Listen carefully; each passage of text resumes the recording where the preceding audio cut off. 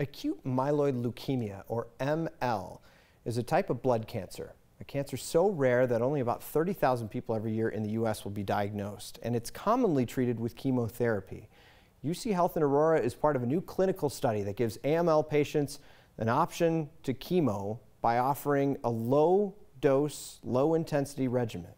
Our Byron Reed sat down with a patient to hear firsthand how the treatment's working. I did. Being a sister can have its advantages, especially when times get tough. January 15th, 2019. Penny Shuey was diagnosed with acute myeloid leukemia, or AML, an aggressive type of cancer that can affect every organ of the body. I had been sick for a couple weeks. I thought I had just had the flu, and you know, I was very tired. And her sister Shannon was there for support. When she went into the hospital, I drove out immediately that day, and she's not lying when she said she was at death's door. A diagnosis Penny wasn't quite ready for. You know, I'm 52 years old and I was completely healthy. The average age of diagnosis of this disease is 68.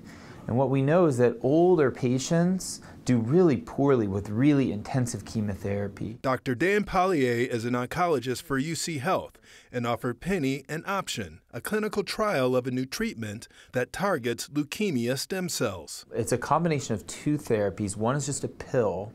The other is a low-dose, low-intensity chemotherapy regimen. We found that we can get most of our patients into a response, a remission, that these remissions can last a very long time, and that this is very well tolerated. I was admitted, you know, into the ICU on January 15th.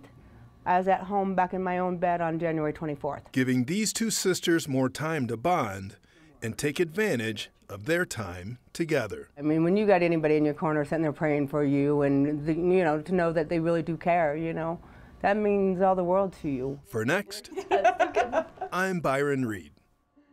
Dr. Pollier says 85% of the patients in this trial are in full remission, and 91% had at least some response to the treatment.